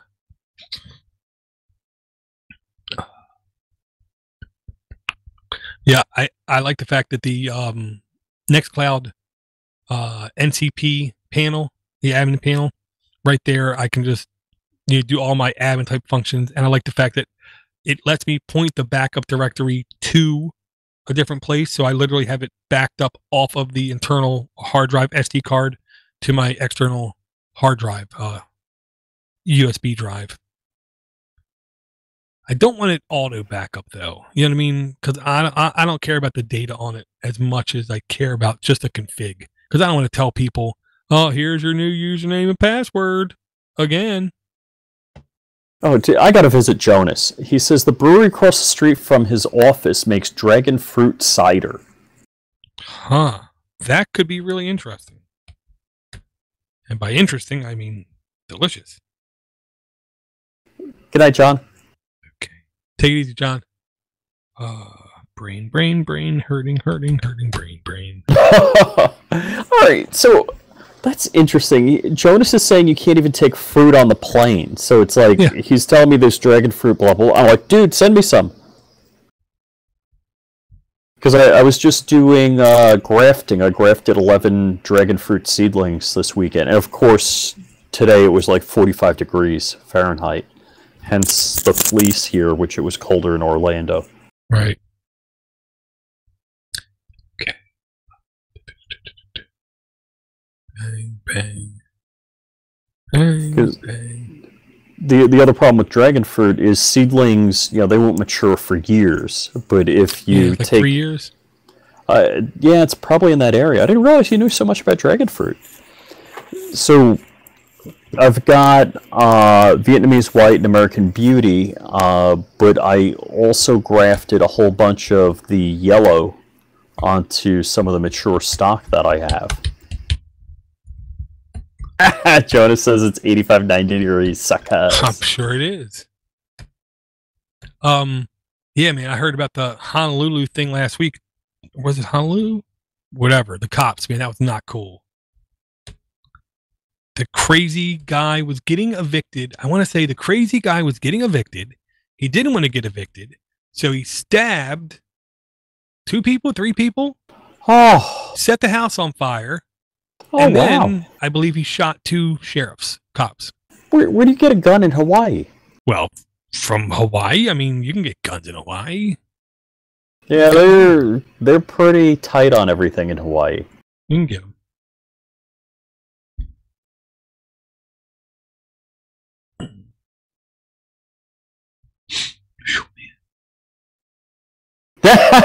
Jonas is funny. He says, I have an extra room, but you have to stay for 2 weeks. 1 week will just make you sad.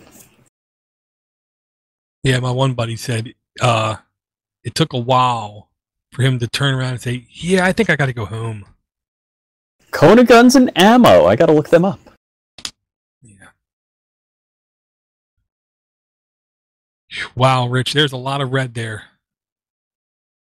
on your audio. That's oh no, I'm peeking. That's a lot of red. Crap.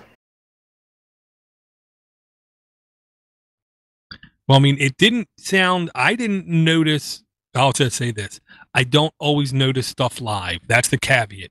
But I didn't notice a lot of distortion in your voice, so I don't think you have to really worry about it per se. But I will say next time we can maybe turn it down a notch. The gain. We are the island's largest guns and ammo supply store. We stock over 300 guns and literally tons of ammo.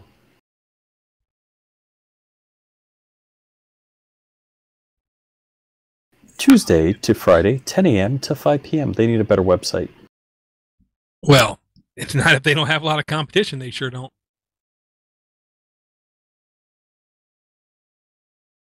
Yeah, I shared a thing with Tracy last week. I said, I really wish I had more money and more time. It was an article all about the history and the types of stouts and then how you can make your own stout. It's like, I don't have the time, the money, or the patience really to do that. Oh, man. Training's going to kill me tomorrow.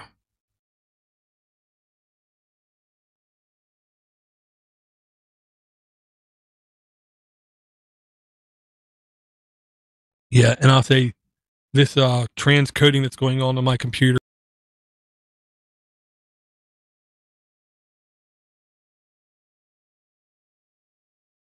And it's funny, I was talking to a coworker. He has pineapples on his property. There was a pineapple growing where I stay here in Orlando, and squirrels got to it and ate it. So they say you got to put like ivory soap shavings in the ground around it, and that keeps pests away.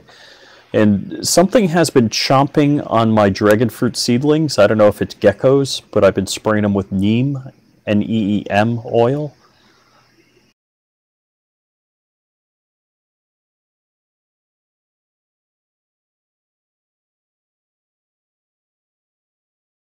Nah, Jonas said they use a lot of neem oil there. Yeah, I got an acre and a quarter, and but there's like one corner of the property is all like scraggly pine trees, so I don't have a lot of area that gets full sun, so I got to be kind of picky where I plant things. And of course, the front yard, there's a large area that gets full sun, but I think I'd look way too redneck having, dragon fruit growing in my front yard. Either that or my wife would tell me how that would be wrong. See now, Rich, do you see that audio? Okay, I'm looking. Okay, do you see how it isn't insanely red? Mm-hmm.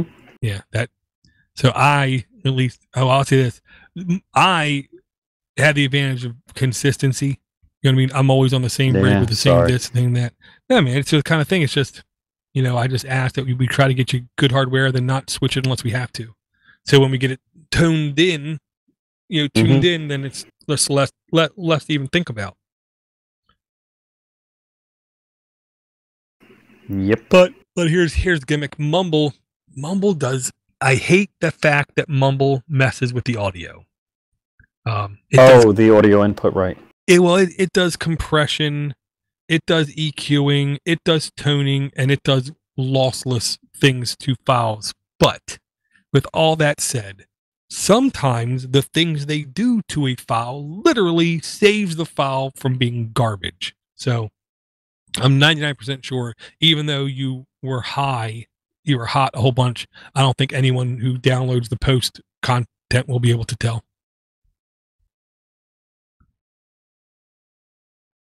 And that's why I still use Mumble. And I have no problem saying I am 99.999% sure I was the first podcast out there to use Mumble for podcasting purposes, just because it made sense. It was a pain in the butt to get set up back in the day. But once you had it set up, it just worked.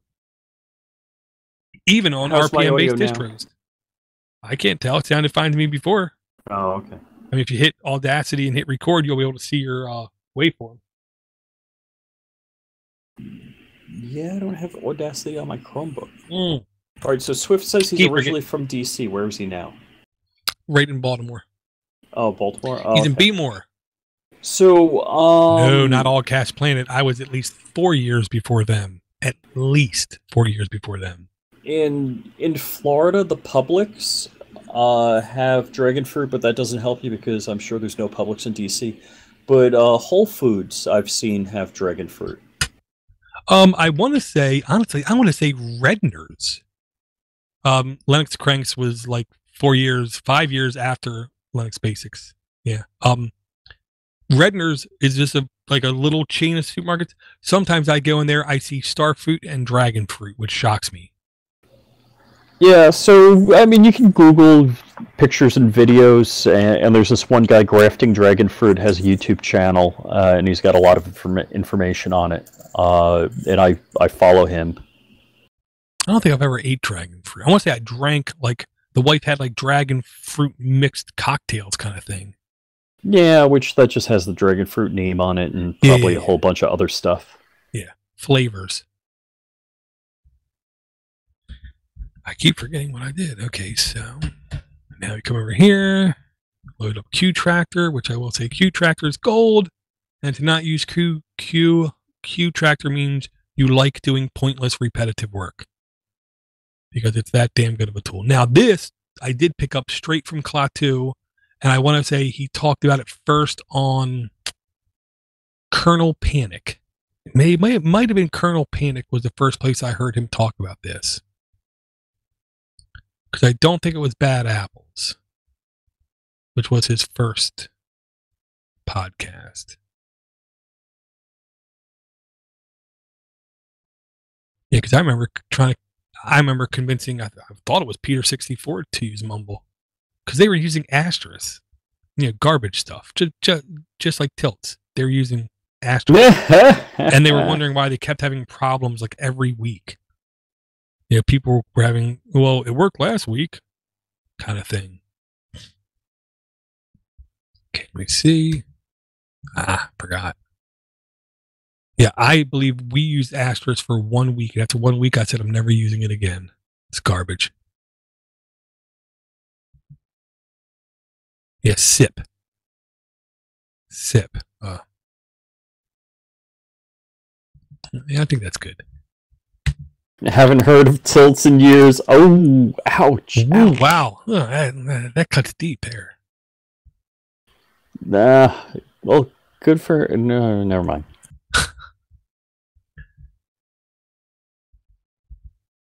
Well, look on the bright side. He hasn't had to listen to Joel.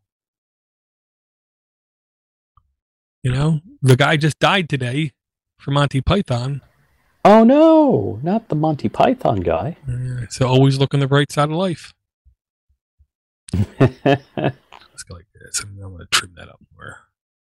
And the best thing about using Mumble is it doesn't matter when someone comes into the show, their files all begin at the same spot, and you never have to worry about lining up stuff in the beginning. Oh, I thought when you did the multi-channel recording with Mumble that the files weren't lined up. No, they're always perfectly lined up. Unless you have a blabbermouth who won't stop talking for more than 8 minutes. Oh, jeez. If you have a blabbermouth who won't stop talking for over 8 minutes and 30 seconds, because I've actually tested this and I've told them this, but who listens to me? If you go for more than... Right, you just dekey for a second, and then it's all fine. But if you don't dekey and you go for all the length of time, it blows everyone's time sync off, and then it'll be anywhere from a second to like a 3.5 second jump. So if you have a blabbermouth on the show, then you got to check the beginning, check the end of the file, and if it doesn't match up, then you got to, go find where the time skip happened. But it is a pain to find. Anything I say from now on, is that going to be recorded in perpetuity on the YouTube stream, or do you edit that? I don't edit YouTube. I don't got time for that. Oh, okay. All right, so I won't say anything bad right now. Okay. Okay, go. Close this. Because, I mean, that's the whole thing about Mumble. It ain't perfect. You got to know the limitations. Like when I get a brand new car to me, First thing I do is I go take it to an open parking lot, and I literally slam the gas and slam the brakes as hard as I can and try to see if I can make it, spin out a little bit just to know what can I do. It's kind of like when you get married. The first thing you do is you see how far you can,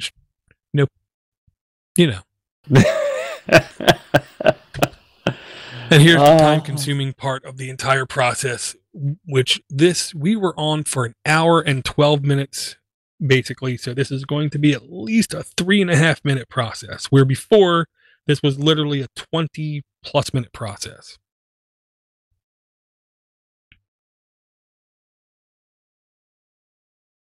And what is that, the down mix, or? This is the transcoding of taking all the intro music, outro music, and both of our tracks, and it's compressing them. It's doing noise cancellation, EQing.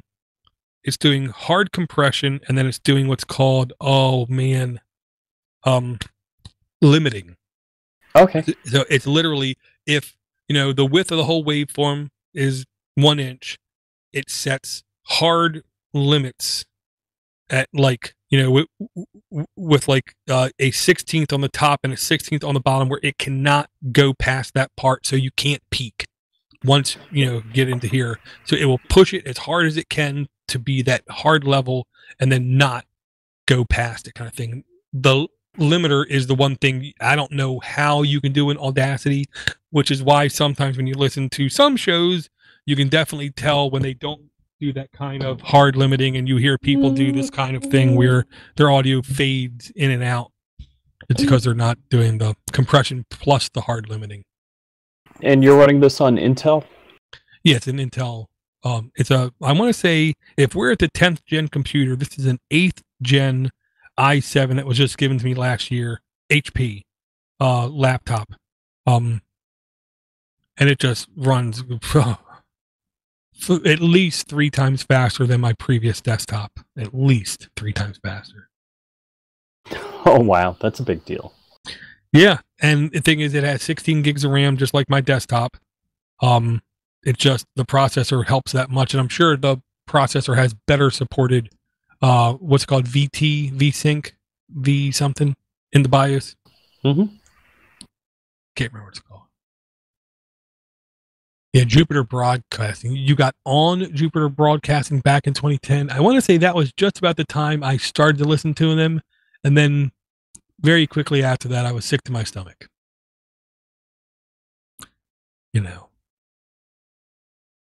But honestly, wait, that's not dumb. I really am happy for Chris. Chris got exactly what he wanted. Money. Because that's all he ever wanted. He didn't hide that either. He got exactly what he wanted. Linux Academy, I don't know if he's good for Linux Academy. I don't know if Linux Academy is good for him, to be honest. But he got money. And it's like, if my job involved Linux at all, I would have been trying to get my training through them just to support the freaking small guy. Oh, what's Chris Fisher doing now? He's where's he with? The Linux Academy basically bought him out, and he's making content for them, basically. Because I've seen some, I think, YouTube videos with him. Yeah, I don't know, but I will say, Swift says he used to like the Linux action show. So you didn't like the Windows action show, Swift? Because when they had that, I thought, what the hell is this? It's got action in the name. It's got to be good. Well, that to me was just like, it's like you and the car, the like premium edition or whatever. You know what I mean? It's like that word's a setup. And I love the fact, I'll say it like this. I love the fact that little scoundry, scummy people who are associated with them now have a podcast called Linux for Everyone. It's like, yeah, wow. Trying to get the rub, trying desperately to get the rub. And it's just funny. Just funny is what I'll say. But, and they literally, in one place, say FOR Linux for everyone, and then other places they say Linux the number for everyone. So they don't even understand how SEO works, you know, which is okay. Oh. Yeah, I'll say the worst thing about the Linux Action Show was that they taught people that arguing and saying controversial things would draw people in and draw numbers. So people think that, you know, well, the bigger of a jerk I am, the more downloads I'm going to get, which is not the case at all. But that's what that taught a certain class of podcasters, where you had other people like Linux Reality, which to me was far more successful than the Linux Action Show, but it didn't teach people to just be nice and, you know, tell the truth, and people will listen. Chess Griffin. If I could be compared to anybody in the podcasting world, and I would take it as a compliment, it would be Chess Griffin.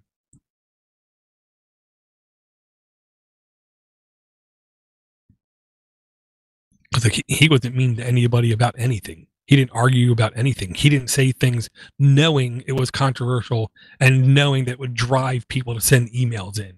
Because that's what I remember Lunduk used to do all the time. He used to say stuff and then laugh about it the following week. Alrighty, I think I got to call it a night. I just got to finish this, which I'm already close to doing.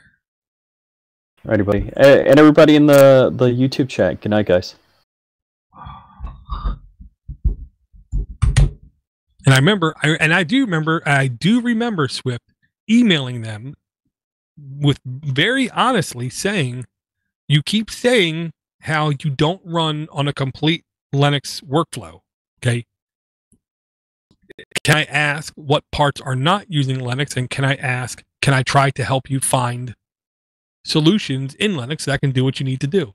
Didn't even get an email back. And after that, I know I emailed them at least 5 times after that, literally just, you know, with questions and compliments about things. Never once got any feedback back from them once. And, you know, if a podcast doesn't take the time to at least once in a while reply back and say hello, it's like, I don't understand why you I didn't understand why you podcasted. But then he made a lot of money, so I guess I understand why now. You know, we all got to do their things.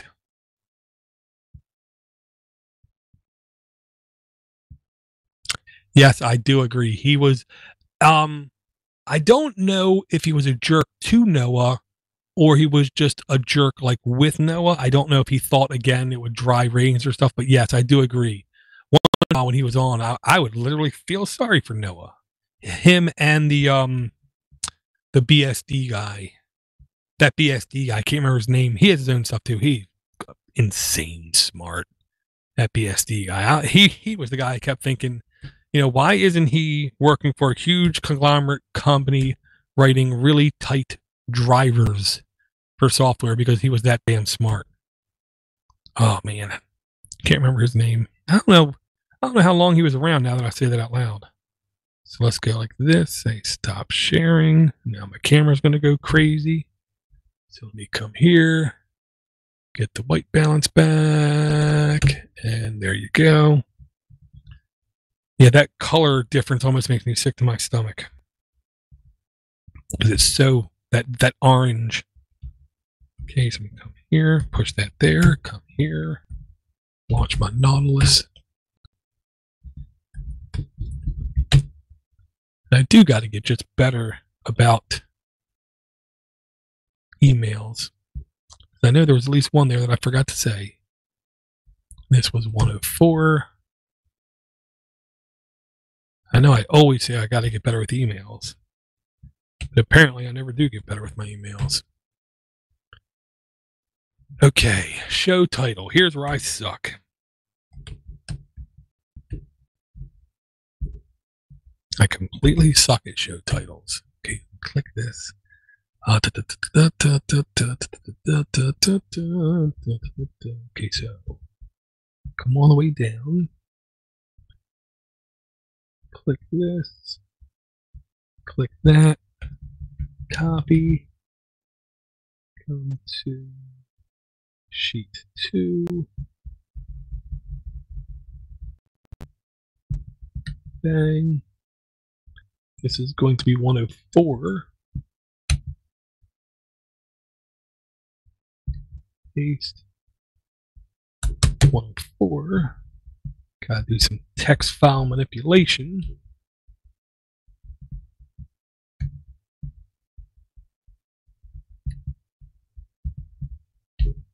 Okay, now, yeah. Gotta go back and fix the other notes so we do not forget what we talked about. And then mark the spreadsheet so we know where next show's links begin. Butter, okay.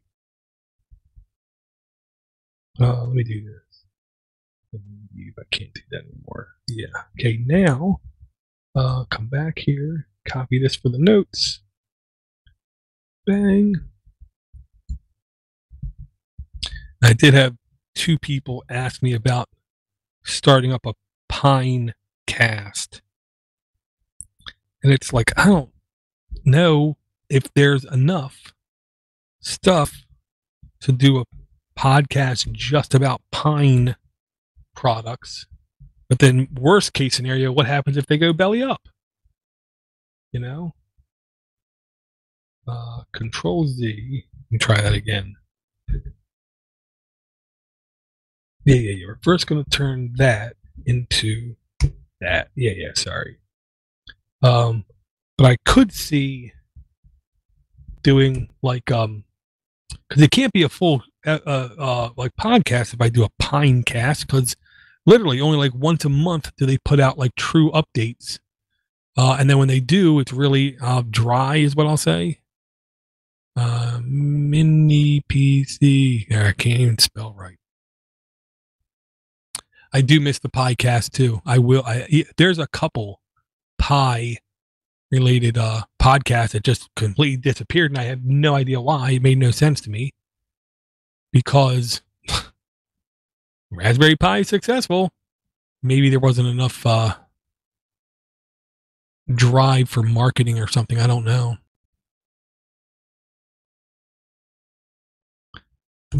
Yeah, that's why I'm happy to say the mini PC show, I'm pretty sure, has been going on longer than most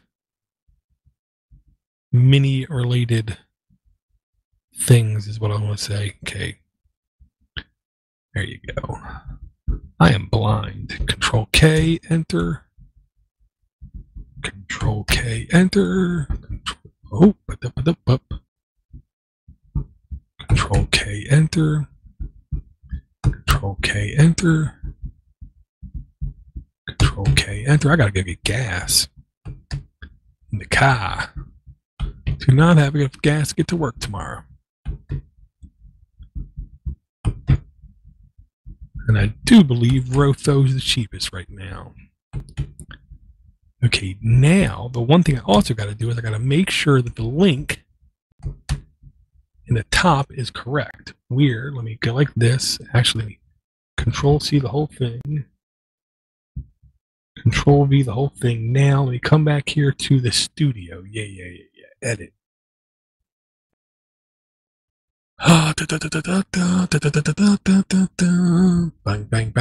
Bang.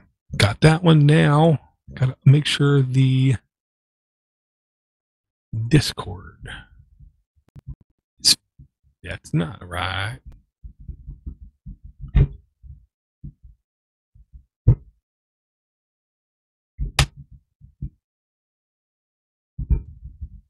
Control K, enter. Okay, now Control C. That's right. Fix the YouTube links too, buddy.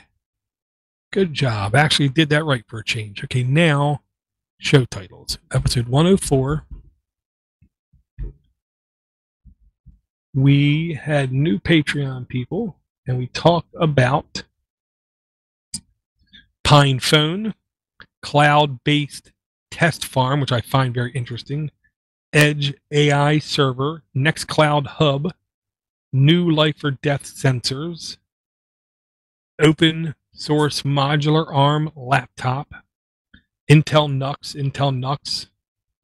ONIO0, ECS Palm Tops, Microsoft 4G laptops, and Show Me Redmi router. Huh. Don't know.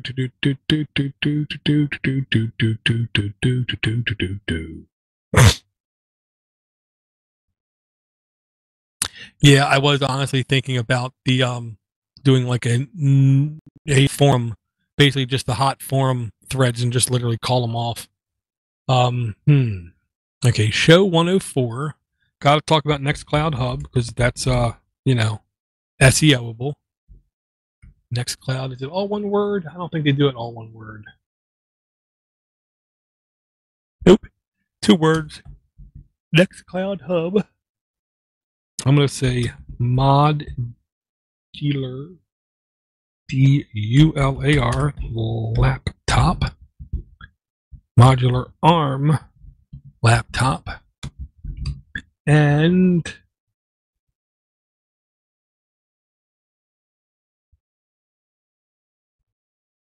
cloud-based test farm.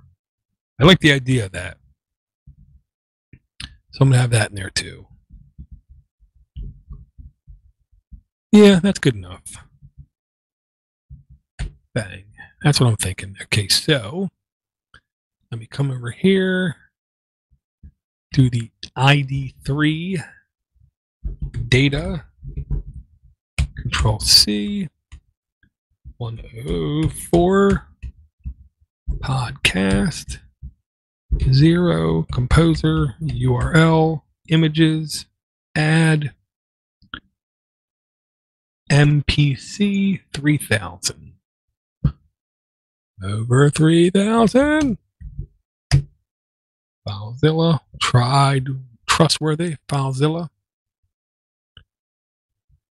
Which I'm really kind of shocked. Still use FileZilla. I mean, it works. It just works. Mini 104 uploading. I'm just happy I don't use normal FTP anymore. I think I got off that too late. I want to say it was like 2012.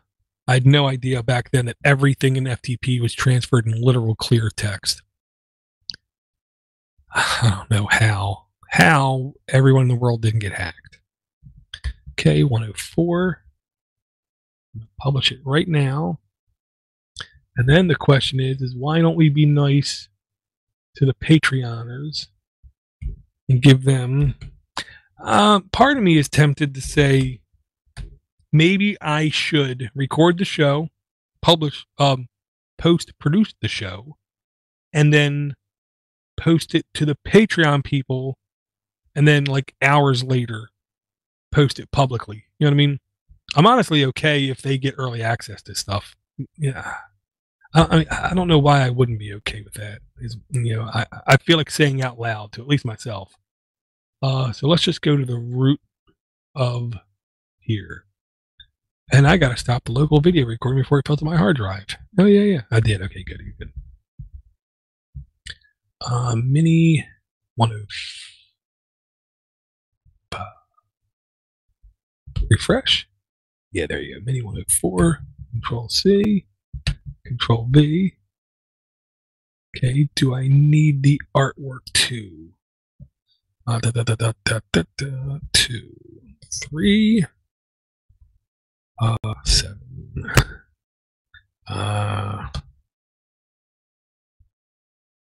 Public audio. Yeah. So let's go like that. Let's copy that one piece of artwork up, which should be Mini 720. Can't use a 3000 anywhere else except there. So once again, refresh. Badang. Actually, I should already have that. What am I doing? Yeah, delete. So I don't need that there. Okay, so let's go back up to the Patreon.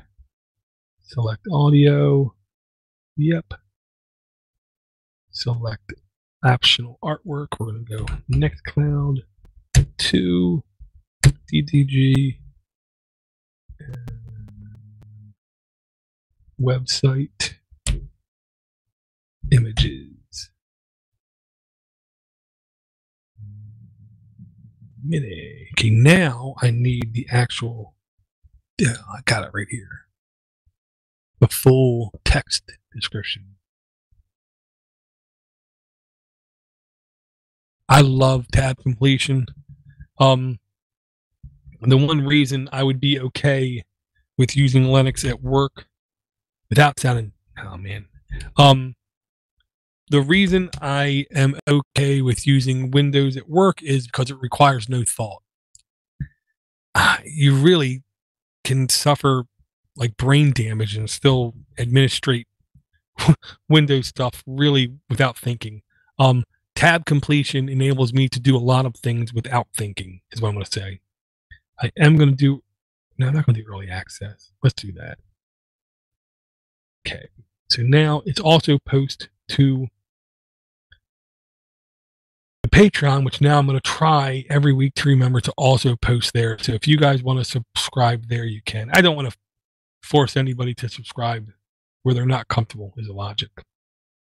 Okay, so that's that. That's that. Let me close this. I did get it. At least one email during the show.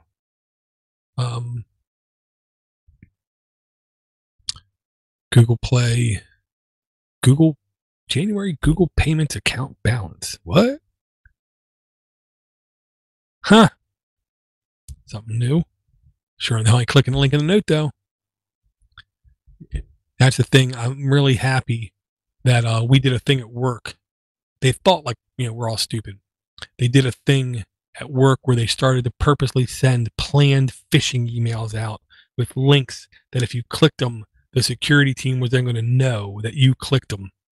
And the one guy was shocked when he said I had a 0% rate. And I'm like, duh. I said, look, to click bad links in emails first means you have to open up emails. I don't. He said, what do you mean? I said, I look at the person who it's coming from. I look at the subject line. I look at the 2-line, 3-line preview, and I can tell if it's an email that is actually for me. And if it's actually for me, I open it. And if it's not, I just delete it. And he said, well, what if it was important? I said, well, they'll send it again, or they'll call me up, or they'll stop by my desk, or they'll do all three. So no, I don't just randomly open emails. Couldn't believe it. Oh. Okay, guys. Definitely thank you guys for coming out. Thank you guys for hanging out and see Highlander trolling you, Swift. What ads are you running? I'm not running any ads. That's the whole thing. I'm not running any ads at all, anywhere. But I keep saying if you want to add free show, you can join us on Patreon just to see if anyone even notices. Because I've noticed more than a couple podcasts literally do both, take ads and Patreon, and then say, well, if you want ad free, go to Patreon. And I'm like, why can't you just do one or the other? I just don't get it.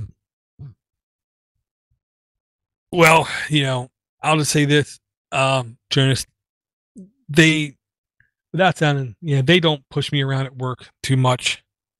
I think they're actually starting to understand that I know stuff. Like the midget on Game of Thrones says, I drink and know things. I just know things. I don't drink at work. And I think they're starting to realize that. A couple of people have been let go when they didn't document anything, and I was able to basically pick up everything they did and keep things going. Amigos Gaming does Spotify now. Spotify, I don't know if you can do Spotify. I thought you had to be invited into Spotify. And I did publish this, right? Did I? Wait a minute.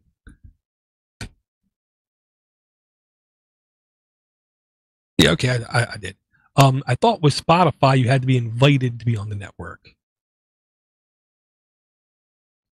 I do have to do my weekly report though, but I had to do my weekly report on Thursday. If that makes any sense to anybody, you're on narcotics. Weekly reports should not be on Thursday. Submit Spotify Maybe I am on Spotify. Okay. Let me see. Oh yeah, I already are. I already have an account on Spotify. But it's saying add or claim your podcast. So catalog? Yeah, I see. I'm already on Spotify. Links for the rest of us has in the last 7 days 20 listens. DDG has 39 listens. Somehow DDG is doing really good on Spotify, and I do not understand how. It's literally destroying everything else because everything's submitted on Spotify. Podnutz Computer Repair 9, Podnutz Pro 3, Podnutz Daily 5, Android App Addict 6, Linux for the rest of us 20, DDG 39. I don't know. I don't get it. All right, guys, I'm going to hop off here, go get some gas in my car. Keep the wife happy. Oh, that's possible, Jonas. Now, here you go, Jonas. What I'm really tempted to do, I don't think it's too much work. I don't think it is. I think it's actually less work. I'm going to do a podcast, setting it up, normal length podcast, and then wait, don't release it, and literally sit here and record 1-minute episodes of every podcast I listen to. So literally every day at like 7 a.m., I release what will essentially be a 2-minute long episode because it'll basically be 30-second intro, 30-second outro, minute descriptor of the podcast, and literally starting alphabetically at the first podcast, and then literally just going down the line, each one being its own episode. Because if I don't, it's literally going to be a 2-hour episode of DDG, and I don't want to do a 2-hour episode of DDG. So that's what I'm contemplating. The good news is I literally only had to do like 7 at a time, and you saw how quick this was to edit. Well, imagine that times 100 in speed. Do 7 a week, boom, and copy paste the descriptions, copy paste the titles into 7 different things, and say publish this one on the 1st at 7 a.m., the 2nd 7 a.m., the 3rd 7 a.m., the 4th 7 a.m. So every day doing a little blurb episode. Literally 150 podcasts I listen to is 6 months worth of podcast every day. I'm thinking about it. I might do it. I might not. I might. I would like to. The only way to find out is to listen. All right, guys, I'm going to hop off here. I got to actually eat my dinner. I haven't eaten dinner yet. And then go get gas in the car because I got to do that. Take it easy, guys.